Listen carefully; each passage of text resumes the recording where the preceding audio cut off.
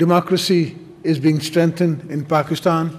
This is action that could not have happened. Democracy could not have been recreated in Pakistan without your help, without the extended help of the democracies of the world.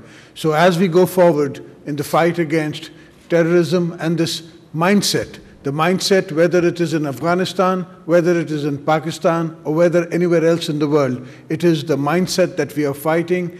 Afghan Taliban, Pakistan Taliban, or Al-Qaeda, wherever they are, we want to tell them, and we want to give a strong message from the world, with all you friends together, that we will not tolerate it.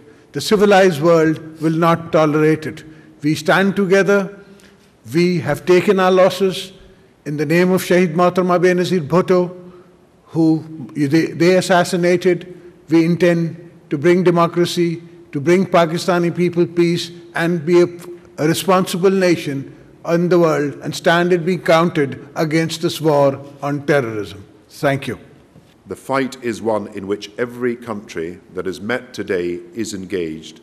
It is a fight against Al-Qaeda and those Taliban organizations that are seeking to disrupt the peace of the world.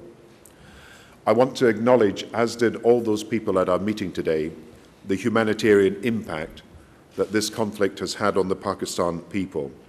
And Britain and other countries will work with the Pakistan government to address these issues.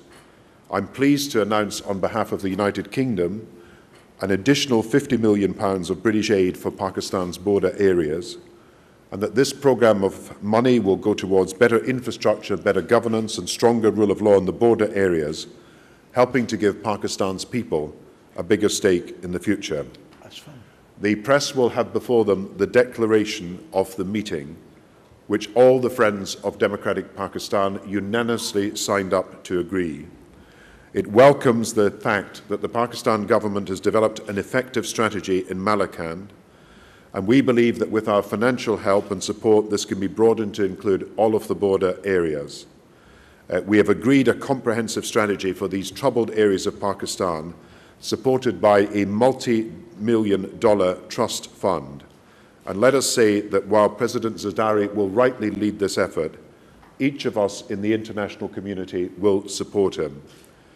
President Zardari, today's meeting shows that Pakistan has many friends. Britain is proud to be prominent among them.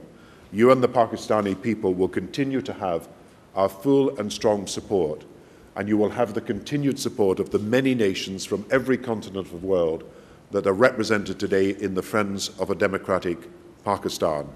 This was a short meeting, but an important meeting, a meeting at which there was unanimity. We want to support the democracy of Pakistan.